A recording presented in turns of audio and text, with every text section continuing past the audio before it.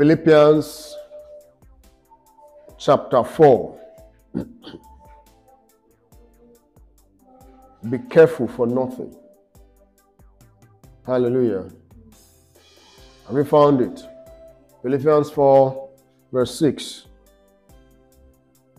It says, be careful for nothing, but in everything, by prayer and supplication with thanksgiving, let your requests be made known unto God. Hallelujah.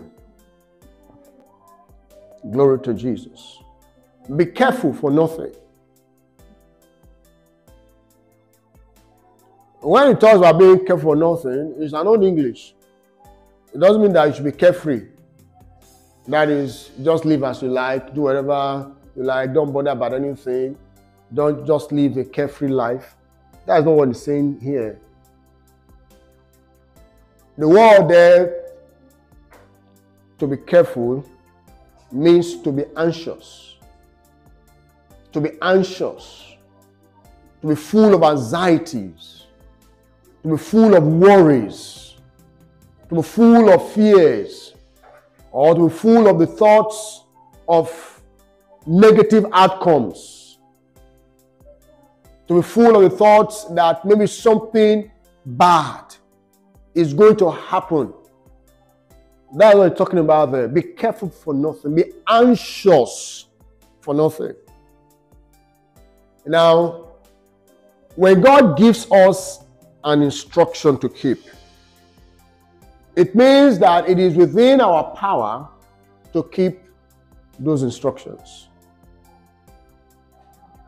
If God says, be careful for nothing, guys, be anxious for nothing. Don't be anxious over anything. Don't be fearful over anything. Don't worry over anything. Then it means that it is within your power to do so. You see? And so, don't expect somebody else to do that for you. And then don't expect God to do it for you. The only thing you expect for God is that since He has given you the instruction, He will also give you the willingness and the power to do what He has instructed you to do. Because Paul tells us that it is God that works in us, both to will and to do of His good pleasure. But what we do is that we cooperate with God and get ourselves ready to obey God. When we do that, then God comes in to empower us with the desire and the ability to do His will, to do what He has instructed us to do. Hallelujah. Amen.